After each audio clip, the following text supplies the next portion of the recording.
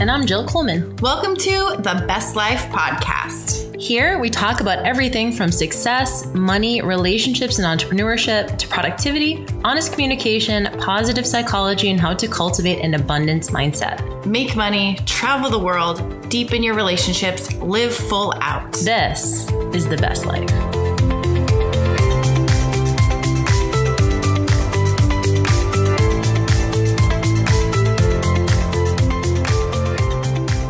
Hey guys, welcome. It's Danny J. And Jill Coleman. It is episode 3 of the Best Life Podcast, and we are following up with the last episode, which was heavy and deep, and we had to get a few drinks afterwards. It definitely gave us a little bit of an emotional hangover, but I think it served the purpose of setting the tone for the kinds of conversations that we want to have on this podcast, as well as kind of starting to remove some of the taboo and potentially embarrassing, shameful, scary conversations that you and I both know a lot of people are having with themselves or behind closed doors. And so I wanted to I think we hopefully did a good job of setting the tone and setting the stage for some messy conversations, but also some transformative ones as well. Yeah, some transformative ones, and we got some feedback already, and I think it's great. I think that a lot of people, hopefully, even if you haven't gone through this experience, you can relate to the feelings and the experiences that we had just on your own level, and maybe just to help you in the future, or you can pass this along to somebody else who may need it. So today we're going to really talk about, since you guys know the groundwork, we're going to talk about the lessons, because I think what's really important is we have things that happen to us, but we get to decide how we react, how we process it, and how we create the story going forward in our lives. For sure. And I think it's important to remember, and I love that you said that you can apply it to so many different things. I think it has, I know for you and I, the best life really has to do with being able to control, number one, your response to a situation, and number two, the subsequent actions that you decide to take as a result of that. Whether that's, and it's cool because we've already had some people come out of the woodwork and say, feel more emboldened to talk about their experience. And a lot of people said that they ended up staying in their relationship, and also it's better than ever. And I love that so much. And so I'm definitely not an advocate for divorce or any of that kind of thing necessarily. I think everyone has to kind of do the thing that works best for their situation. But I think that regardless, the emotions are real, and working through those is a huge healing process on all sides. And so we're going to speak about our experience and the lessons and kind of maybe more prescriptive kind of stuff in this episode. Yeah, I have written out 5 lessons that I learned, and then we're also going to share some of the tools, some of the books we read, some of the things that helped us get through. And one thing that Jill said is being able to choose your response. And I was talking to her yesterday, said I remember the first time that someone told me that I was able to choose my response. It was actually my mom, and I was about 8 years old. She was taking a self-esteem course in college. She had just gotten a divorce from my dad, and she came home and she started feeding us all this stuff. She made us say affirmations, and she started telling me if I got mad, she'd go, "Danielle, you're choosing to be angry." And I was so mad. I'm like, no, you're making me angry. But it really was early on a lesson that I learned, and I actually would throw back in her face later. But realizing that I actually do get to choose how I respond to things. And that's not an easy pill to swallow, but it's something that can be very empowering when you know that you actually get to choose your response. Yeah. So do you want to go ahead and start with the lessons, since we were already kind of starting them off? So I guess I'll share some of mine, and then you can share your feedback on it, and then whatever you have, we'll go back and forth on this. So the first lesson I learned, and this is going to be funny because 1 and 2 are almost exact opposite and maybe even counterintuitive, but the first lesson was, it's not about you. And I kind of mentioned this yesterday, a mantra that I had, which was, this isn't about me, it's not about me, but really we all have our own experience. So when it came to the affair, realizing that it wasn't necessarily about me or anything that I did that caused someone to make the decision that they made. And so it was helpful for me to realize this, because you can go down a spiral of really looking for someone to blame. You can blame the other person, you can blame the third party, or you can blame yourself. And a lot of times I think we tend to want to blame ourselves or look for reasons. And so for me, the very first lesson was that it's not about you, or it's not about me. But ironically, the second lesson I learned was, but it is about you. Damn it. It's all about me. But really what it was about, what was my part and what was my responsibility? Because there are two people in every relationship. And so to just say that it's only on the other person would have been escaping some chance for me to grow and learn about what I could have done different, how I could have shown up in the relationship different. And this isn't to say that I'm to blame, but I am responsible for my part in the relationship. So I remember talking to a woman on actually our friend Nardia's mastermind, and she said she had a hard time with the blame. And I said, there's a difference between taking blame and taking responsibility. And for me, it was saying, well, what part of me maybe wasn't showing up in a way that I felt safe for my husband to talk to me, or that I could have been showing up in the relationship a little bit different, more open. There were a lot of things I could have done. I mean, yeah, I didn't make him do anything that he did. He could have come to me with concerns. He could have come to me with any issues that he had, and he didn't. But I also did have to ask myself what part of me was maybe unsafe to him, or what part of me really wasn't showing up in the best way to the relationship. So, I think it's hard. I think it is hard to, when this kind of stuff is fresh, to take responsibility because, you know, culturally we're positioned as the victim, and the person who had an affair is traditionally seen as the, you know, the perpetrator, or, you know, the one. But it's hard because you look at it from all angles, and that person has their experience too, and it's still valid. And I think sometimes giving that person's experience any credence feels like condoning it. Yeah. And so you almost don't even want, like, you don't have, like, you want to say, like, you don't have a say because look at my experience. I was the one this was done to. And I think when we think about something like an actual affair or loss or something like that, it, you know, there's so many things that lead up to it that do have to do with you, whether that's, and I know for myself, very similarly, it was about around communication. We just didn't know, you know, we fell madly in love, and we just didn't know the kinds of conversations to maybe be having earlier. And I take responsibility for the fact that I wasn't able to communicate honestly, which I think is a practice. And then you kind of know, like, okay, any other relationship I get into, whether even that's a friendship or with your family members, you want to have those honest conversations, and that takes practice. Being able to even know how you feel, then being able to even communicate and articulate how you feel, and do that in a way that is very detached and very just kind of direct, and not taking these personally. So it's like, yes, it doesn't have to do with you, because it's not because you're unlovable. It's not because you have some human defect, or because you're not good enough, or you're not pretty enough, or you're not successful enough. And I think it's easy, like you said, to go to those places initially and try to nail down the thing. And I think as women, you and I are very similar in this way. We want to believe that because we already have sensitivity that we're not good enough. That's why we did fitness competitions, and that's why we chased magazine covers and all of these kind of ego pursuits, because on some level we thought if we just did enough, if we just had the perfect body, if we just had the perfect relationship, then we'd be good enough. And so, of course, for me, it hits really close to home. You know, I have all these things, and my husband still cheats. And so really the lesson is, how do you separate and take responsibility but not blame yourself? And then also, like, yes, do you blame them? They need to be accountable for their actions. There are consequences. But I can also feel empathy at the same time. And I think that's really, really hard to do at the beginning, especially. Totally. I mean, definitely this has been a process. Like the very beginning, you know, you're in so much pain, and you do feel like something was done to you. And then you go through that process, and I remember thinking early on too that I really believe in the law of attraction. So I kept asking, what part of myself attracted this? Like, was there a part of me subconsciously that wanted this to happen? And no, I don't necessarily believe that, but I do believe that there must have been something that I was emitting, or there just weren't ways that I was showing up. And like you said, that you just don't know what you don't know. And at the time, just not knowing how to have those conversations, or realizing that maybe there's feelings that weren't being said. You just have to, it's just a process. Actually, the third one is kind of what you just said. Was my third lesson was everyone has their own story, and none of them are the absolute truth. So there's my story and my experience, there's my ex's story and his experience, and then there's the other woman's story and her experience. And to be honest, then there's the fourth story of just like the overhead view of what is happening and the narrator telling the story.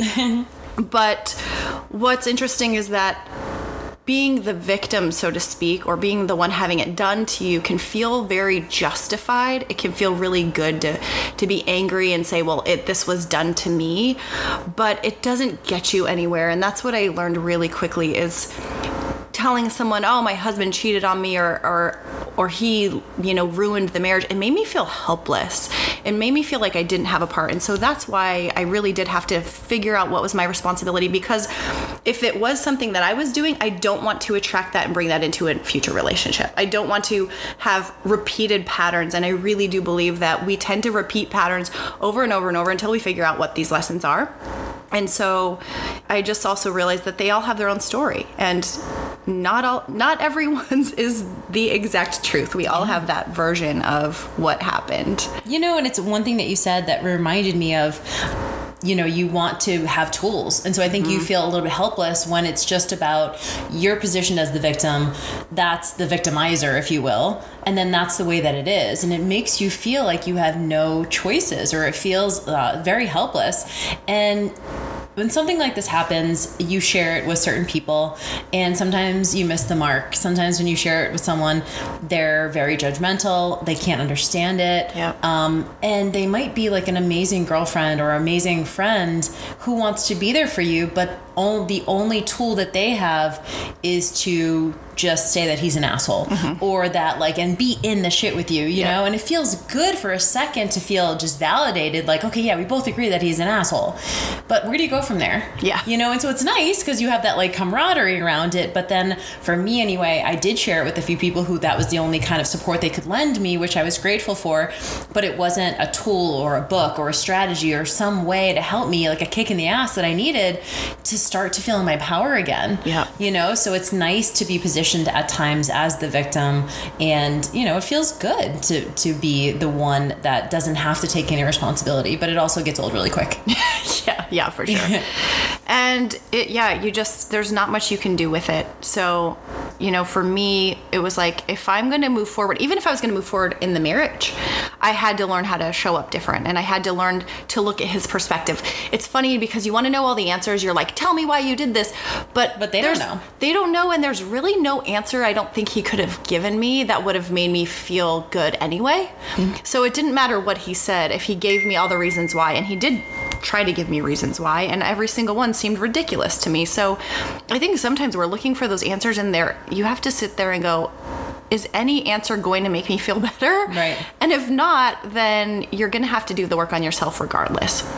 What do you think about people who say, well, the other person really needs to be held accountable, or they can't be let off the hook, or you have people who say you can maintain your sense of self-righteousness by keeping up your anger about it, or maintaining that level of I'm better than, and continuing to feel put on a pedestal. And sometimes people are like, well, he needs to be held accountable, or he should be. Did you ever feel like a doormat when you let him off the hook, or did you feel that way? Yeah, I definitely felt that he should be. You think about all the things, especially in the middle of it. You want him to be hurt, and I wanted him to hurt financially, and I wanted him to hurt all the ways because of the ways that I was hurt. But ultimately, and this will lead me into the number 5 thing, but ultimately it wasn't hurting him. It's kind of we talk about sometimes we're hanging on to it and they've gone on and moved on and forgotten about it, or they're not I'm thinking about him so much, but he's not thinking of me. And for me, that was one of the reasons that I had to let it go, because I realized he doesn't give a shit. So why am I giving a shit? It's giving away all of my power and energy, and me holding that torch to be angry was not actually doing anything to him. And ultimately, you can be so angry, and you can get revenge, and you can do a lot of nasty things, but that will actually never, ever, ever, ever take away the pain that you feel. It just doesn't. It's like, I don't even know, is it a Gandhi quote or something? They're saying revenge is when you're holding poison and expecting the other person to die. It's just it's like that, and it just doesn't work. It feels like you want it to, and it's kind of when you're lashing out at kids, they hit. It's they're so frustrated they don't know what else to do but hit somebody, but ultimately you hurt your own hand by punching a wall. you know. So actually, I'll just say what number 5 is, and I'll go back to number 4. So number 5, my 5th lesson was forgiveness is magic, and I think that ultimately forgiveness was one of the hardest things, but it was also the thing that allowed me to move forward. And I don't feel like it was letting him off the hook, but it was letting me be free of the obsession and the need to be right and the need to prove that he did the wrong thing. It was just, forgiveness really was for me. It was more of being able to let it go and let me be at peace. And it was not just forgiving him. it was forgiving the other woman, and it was forgiving myself. It was forgiving myself for wondering what I did wrong. It was forgiving myself for not knowing what I didn't know. Yep. It was forgiving her because, there's the anger of the other person. Like, she knew he was married, and it's really easy to like lash out at that other person. But for me, and forgiveness is a practice. I would like to say I forgave once and then it went away, but I forgave once and then things would come back and trigger it, and then I'd have to do it again, and I would have to do it again, and I'd be triggered, and I'd have to do it again. And I'm sure I'll have to do it again in the future. I'm sure things will come up still with the same scenario and with new people. And I have to be forgiven for things that I've said or thought or done. And so forgiveness was one of the big lessons. That's what I had for number 5 on there. And I don't know if you want to speak to anything on that. Okay, so my number 4, so I'll go backwards, was my number 4 lesson. And I know this inherently, but it was just really nailed in, was that we don't own or control anyone, and nothing is guaranteed. And I remember this, and again, why I talk about repeating patterns and learning lessons over and over. I remember my mother was really controlling growing up, and I couldn't stand it. And I just was like, she can't control me. And I realized she couldn't control me. Then I got pregnant at 15. And I remember when the baby starts kicking and moving, people want to put their hand on your belly and they want to like feel the baby move. I remember people come and go like, make her kick. And I would be like, I can't. And even at that point where the kid is not even born, you have no control. It's another person in your own body, which is so bizarre. But I realized from the very moment that I could feel this child move that I could not control another person, even though they're actually living in my body. Doesn't get any closer to that. But really, it was we don't control anyone, and nothing is guaranteed, even marriage.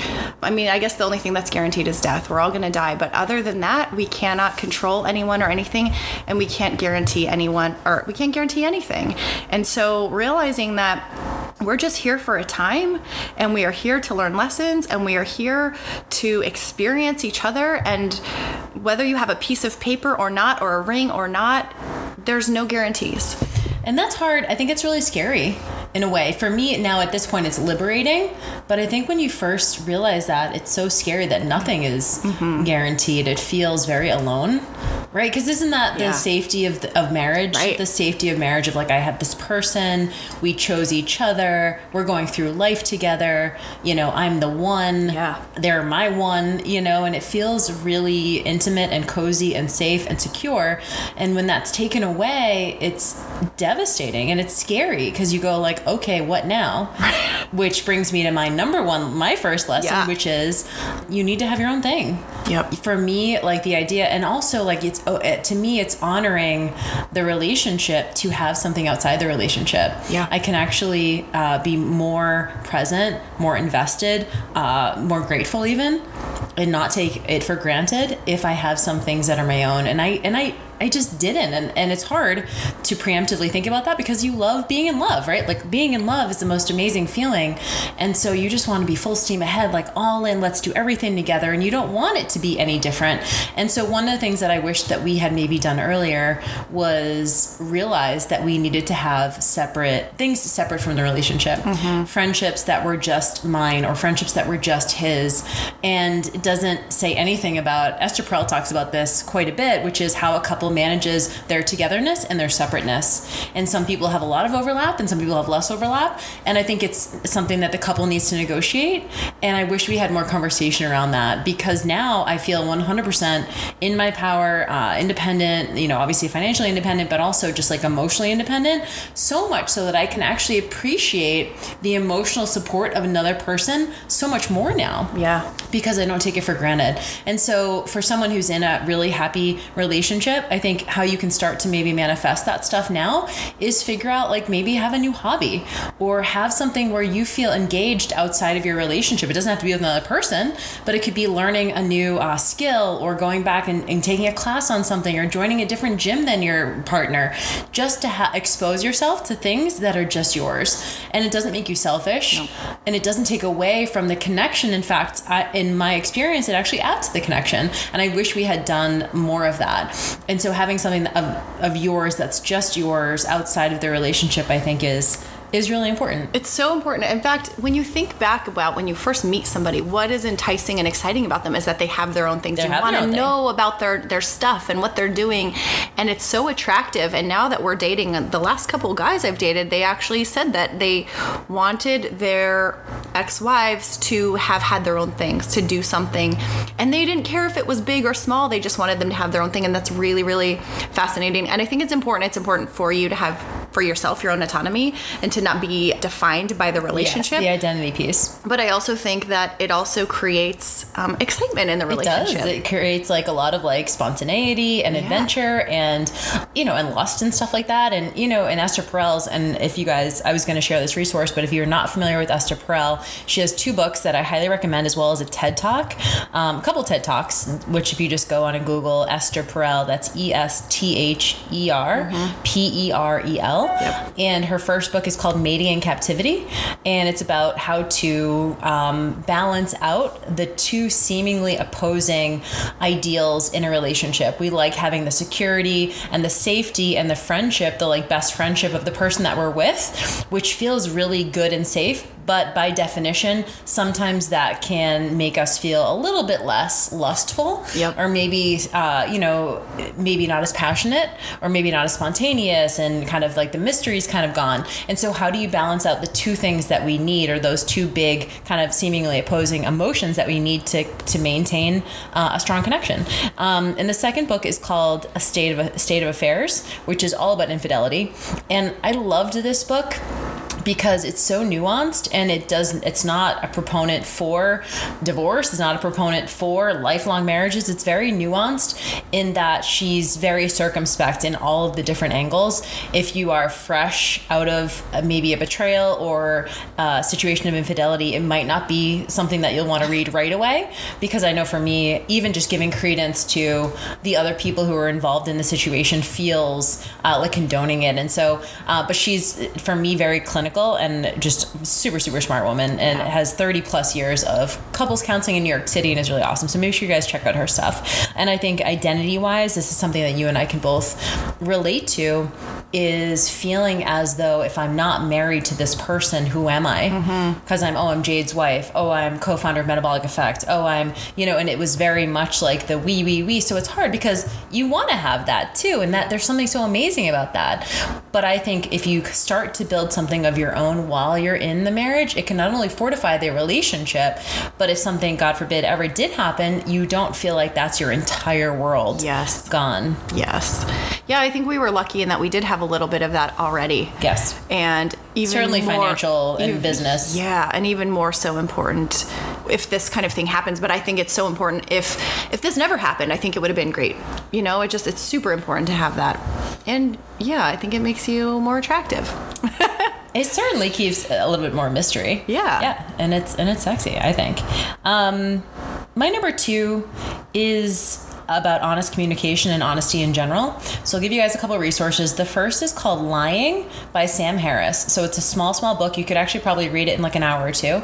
And it's a book all about why honesty is like non-negotiable. And at first I was like, there's times where, like, before I read it, I was like, there's times where you should, you know, maybe a white lie is okay, or a lie of omission. And after reading this book, he makes just such an amazing argument for why even the most uncomfortable truths, even bordering on cruel truths, is more important. Because in a way, your word is your integrity.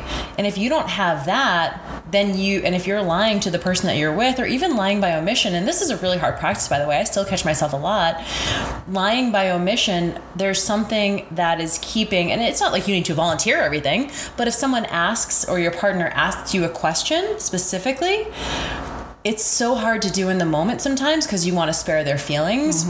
Or you want to do what you want to do, and you know if you tell them the truth, you're not going to be able to, or you want to sugarcoat it. And so if, you know, honesty, even in the most uncomfortable situations, is something that I wish I practiced early on, or even just had the conversation about honesty. Because whether or not, I mean, I think there's a lot of like, what if, you know, when Jade started having feeling for someone else, he felt comfortable coming to me and sharing that with me.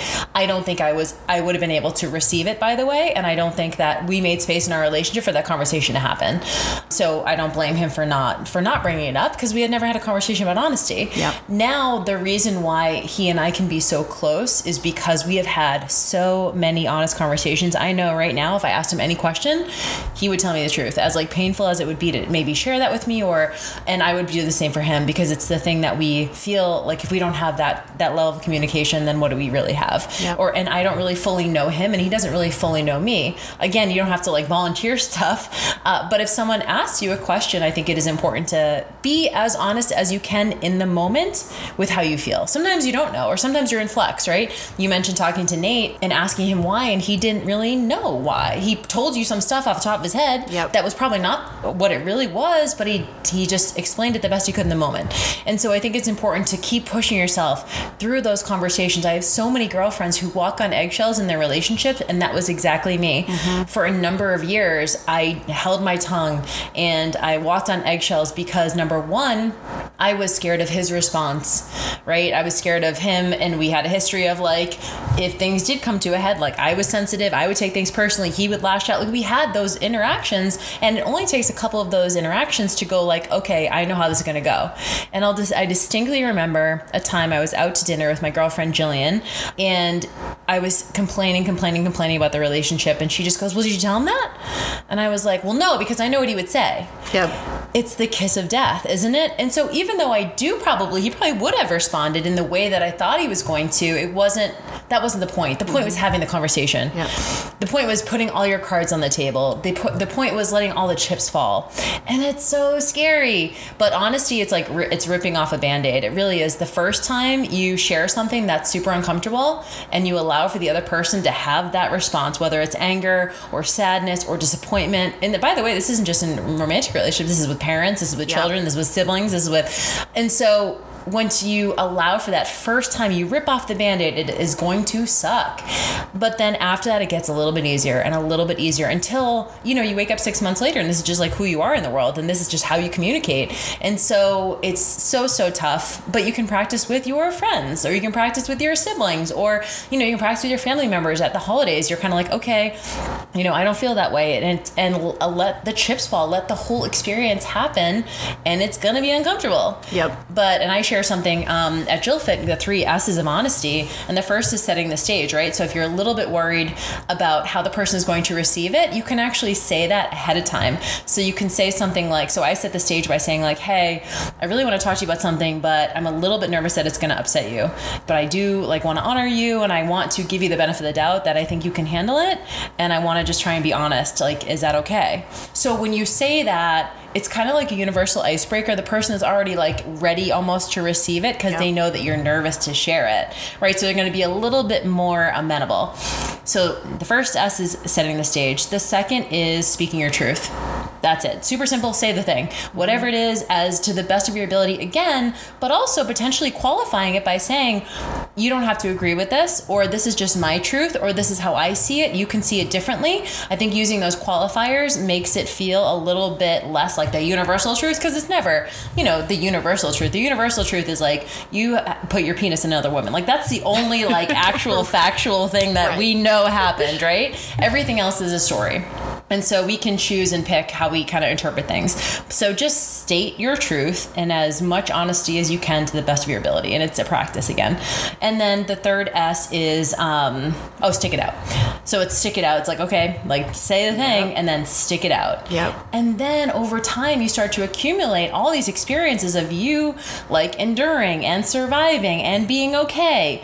And then you start to be like, okay, I can speak my truth more because I got through that one, and I got through the other one, and I got through these other 10 things. And so the honesty and the honest communication, if there's one thing that I learned in my relationship moving forward, like I'm honest, Abe, with my, with my friends, with my siblings, any romantic partner, even someone I'm dating, I'm just like, hey, I'm just so like I'm super honest about anything. So you can ask me and I will tell you. Yeah. I love that. Like it's one huge lesson that I've learned from you. And we talked about this honest communication. And I remember we were on a hike and we were talking about it. And I said, I don't really consider myself a liar or that I lie, but there's one person that I lie the most to. It's my mom. And it's not that I even feel like I lie. I just don't tell her the truth. And it's funny because it's like, okay, so you're a liar. But, I think this is a way that we justify it in our heads. We're like, I don't lie. I just don't tell all the things. I spare them from the pain. And that's the thing, is I think we think that we're sparing people from hurting them, from getting them upset, but we're really just sparing ourselves from dealing with them getting upset. And there are things that I really started, and I remember you said, well, what would happen if you did tell her? What would happen if you did say these things? And I'm like, and that was like my initial reaction was just cringe. Like, I don't want to have to deal with that. But one of the first things I practiced, as silly as it is, I got a tattoo. I'm 36 years old. I got a tattoo and I was scared to tell my mom. And she already knows I have tattoos. But I remember going, okay, I'm going to start practicing, and just like Jill said, like, just tell her. So I was in Vegas. I went home and she asked where I went. And of course, my initial reaction is to lie and tell her that I went to see a friend. Like, this is so silly. I'm going back to being 12 or something. And I go, oh, I got a tattoo. And so she was like, oh, okay, let me see. And it wasn't that bad. And I ended up getting this tattooed over sessions, like 4 different sessions. And it wasn't until the last one where she kind of got to where I thought she was going to react, where she's like, all right, are you done now? But I was only saving myself from that, like the fear of what she was going to say or do, or just the critique or the criticism. But also I just allowed her to have that. I mean, if she found out later, I think she would have been more upset that I didn't tell her. And so it's actually in service to the person, where we think we're sparing their feelings. But if you think about any time that someone's lied to you, aren't we generally more upset that they didn't tell us earlier than the actual thing that they were hiding? At least for me, that's... Well, think about an affair. Yeah. It's the exact reason why people don't share. And it's the thing I think that I was most sensitive to, which was being left out of the loop. Yep. Right? I didn't have all the information. My choice to stay or go was taken away from me. Mm-hmm. That's how I saw it. I wasn't included. I didn't have all the information. And one of the things that Jade says that I really love is he says, if I love someone, why would I ever deny them all the information? This is the person I say I love the most in the world. Yep. And I'm not going to give them all the information that they need to make a choice for them. Yep. And that's the best way you can honor someone. Yeah. In a way, the best thing and the most selfless thing that you can do for your loved ones, no matter who it is give them all the information and allow for them to have their full experience of it. Like your mom, and she was probably, and like, she was like a little bit whatever about it, but she ended up being fine. You ended up being fine, and everything was fine. And now you have an experience and a show of evidence that she can handle it. Totally. And she can. Yeah. And that's cool to find out too. Yeah, totally. Cool. So honest communication, like that was a huge one for me. The next is, we kind of touched upon it a little bit, which is you're always in control of your response. Mm-hmm. And this is so nuanced, but I want to also caveat this by saying you should allow yourself to have the full range of emotions. So I think, especially as a coach, and maybe you as a coach too, we immediately want to coach ourselves up on it because we know, right? So we don't allow ourselves sometimes to bawl our eyes out or get really angry or like want to throw things around. And we don't allow ourselves to go there because we quote know better. So we'll go like, okay, but I know. And then we want to and I know for me, I coached myself right up because I was like, okay, but how am I going to teach this? Right. Or how am I going to explain this? Or how am I going to, it's like, I think it's okay to be messy for a good amount of time. And I would argue that when you allow yourself to be in that like messy, all of that, you're going to move through things a lot quicker as a result and start healing a lot faster and get to the point where you feel like you can give the other person the benefit of the doubt and you can have empathy for them and get to those more evolved places that you want to get to. But if you can't skip steps. No, you can't skip the anger, the frustration. I mean, I remember the day I found out, like Jade ended up leaving town for a week because I was just like, I can't see you. And I went and just drank an entire bottle of wine by myself and just got super shit-faced. And I'm not proud of that, by the way, but it was also the best I could do in that moment of extreme sadness, devastation, and coping in that moment, And then it's okay, who can I talk to about this? I need to have a good cry. Like you said, you need to honor all of the range of emotions. And when you do that, you're definitely going to get to the resting place a lot more soon. I'm glad you brought that up. It was actually something I was thinking about today and I forgot to jot it down. But allowing myself to grieve was really, really crucial in the healing process because you really are grieving, whether it's a loss of a marriage, a loss of a loved one. I think allowing yourself time to grieve, time to be angry, to feel all the feelings is so, so important in healing. You really can't skip steps. I mean, I guess you can, but I think they're going to come back around. Like, things have a tendency to surface. It's like if you break a bone and you just throw a Band-Aid on it, well, it's not going to heal. You got to like set it and let it, like, give it time to heal and ache, and you got to go through that process. So I definitely, even though there were a lot of times where I tried to talk myself through it, I did give myself a lot of time to have those moments. Like, particularly, I think you were a little bit hard on yourself. I think you kind of came to a place where you were able to show yourself compassion, but you were a little bit hard on yourself at first, I thought, as your friend. Yeah, well, I called you out a couple times. Definitely called me out. Although you missed the first, like, 2 weeks before I told you, so. I was a mess, people. Hey, it's okay. I was too. And my last lesson, we had some overlap, so I'm just going to go to my third, which is something I learned from Byron Katie's work. So the other resources I want to share with you guys is from Byron Katie, and she has a whole bunch of books that I really love, and she has something called The Work or Inquiry, and it's 4 questions. And the reason why I love this is because it is very, like, kind of just systematic. You can apply this system to whether it's a romantic relationship or it's really anyone in your life that you have an issue with, whether it's a parent, a child, a sibling, wherever you're getting triggered, there's a place to investigate. So any negative emotion that you have is a signal to investigate something there. And so, as you can imagine, when you're going through something like this, you have a whole lot of negative emotions like anger, sadness, disappointment. And those emotions aren't bad, by the way. They're not bad. They need to be acknowledged, but it also gives you a signal to start investigating there. And so Byron Katie's work, I would recommend if you're getting started with her stuff. The book is called Loving What Is. And it's exactly what it sounds like. She says she's a huge proponent of reality. And when I first read this book, I loved it and I hated it. I hated it because it felt very cold to me. Mm-hmm. It felt very not honoring my pain. Like, I had pain that I wanted someone to honor, and she was like, I see it, but it's also the universal story of pain, hurt, frustration, whatever. And do you want to be miserable or do you want to heal? And that really, it comes down to looking at reality, the reality of the situation. I know you and I had a lot of resentment because we just didn't want to be in this position, right? I had a lot of resentment. Like, if it wasn't for you, I wouldn't have to move over here and didn't have to do all this. And so we can stay mired in things like resentment and self-righteousness and hurt. And I did that stuff for a very long time. And then I think at some point you have to ask yourself, like, okay, Jill, but it did happen. You don't want it to happen. You wish things were different. But the bottom line is it did. And the acceptance of that sometimes feels like a betrayal of yourself, acknowledging that this thing happened. And, because at that point you can start healing. It's only through accepting what reality actually is that you can start healing. Yep. And again, sometimes moving forward in the healing process can feel sad. It can feel like you're letting go of your part of you because you're defined by the anger, the resentment, the hurt.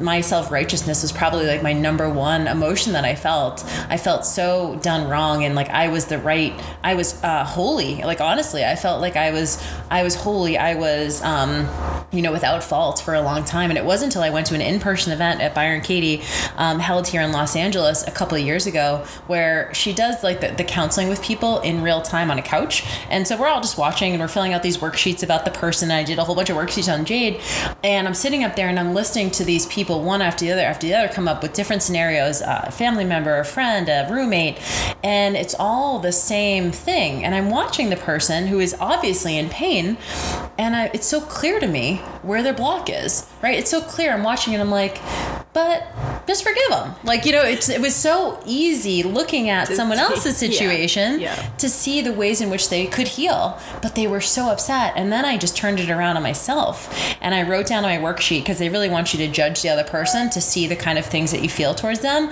And I was like, Jade is self-righteous, and we've had this conversation, so it's fine. But I said, he's stubborn, he's self-righteous, he's immature, right? All these things. And guess who was being all of those things? I turned it right around and I was like, damn. I'm being immature. I'm being self-righteous. I'm being stubborn. Look how angry I've been. And the only person that was hurting was me, like you said earlier. And I just did a 180. Like, just in that moment was like, I'm done. I'm done with this. I don't want to feel this way anymore. And seeing that just like reflected back to me was all I needed. I'm like, he's being all those things, but you know what? I'm being them too. Yeah. And if I don't want to be in this, because he's fine. If I don't want to be in this misery. And so I think, yes, reality, loving what is, and then being able to accept what happened and not feeling as if doing that is a betrayal of yourself, like moving forward, acknowledging. So I would definitely recommend Byron Katie's work. She does a ton on YouTube for free if you guys want to watch like some of these conversations that she has.